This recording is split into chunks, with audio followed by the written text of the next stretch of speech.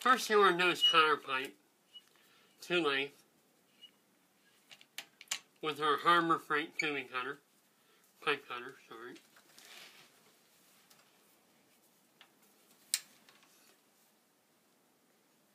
Every twist is given a quarter turn.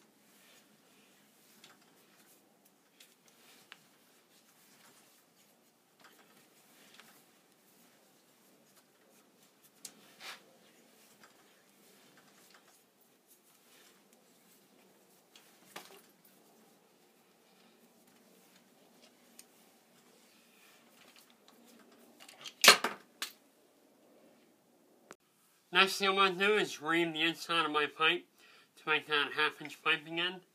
You can see it's more like 3/8 now.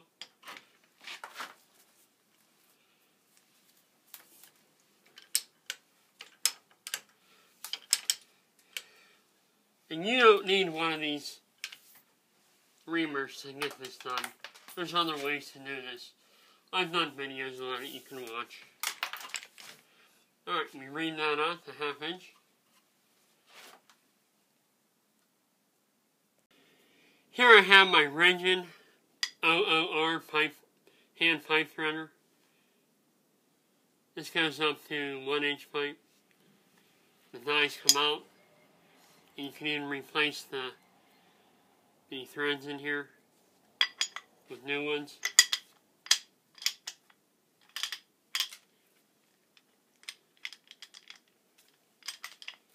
First thing I want to do is put a little bit of oil on my threads.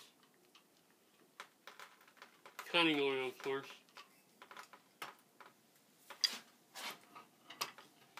Or any other oil you have.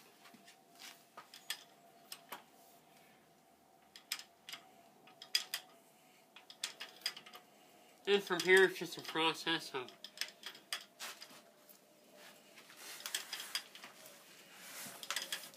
making your thread. Doing it with my hand takes a little bit of time.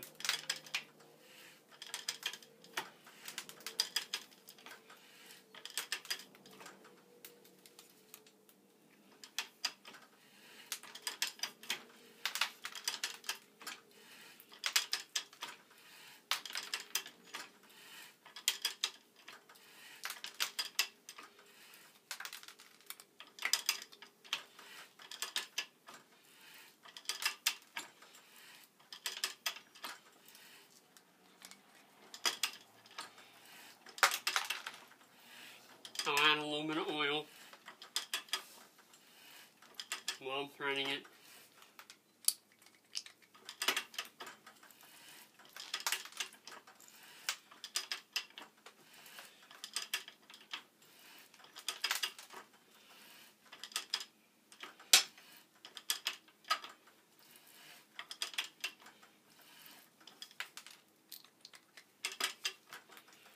I have a box down below here to catch the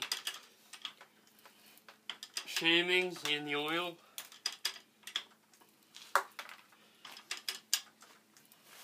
Okay, my threader's gone in past the end of the pipe, which I'm okay with there. That'll make nice threads. We'll go ahead and remove. We need to flip this around so we ratchet the other way.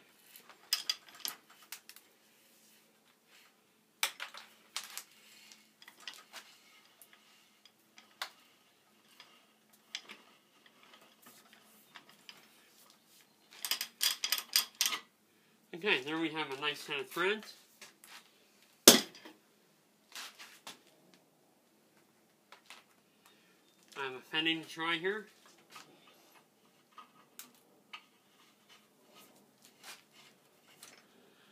Fitting goes on pretty nice. All my threads are complete, there's none broken.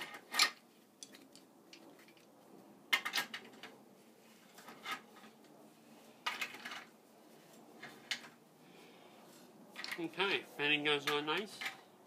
Now you don't have to try your fittings on. When you thread them, your threads usually come out pretty nice and they don't have to catch or anything.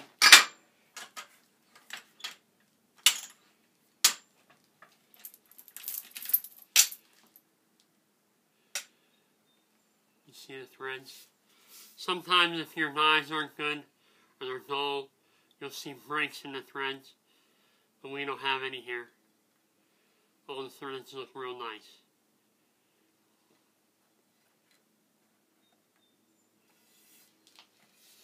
The only thing we got left to do is clean the oil off.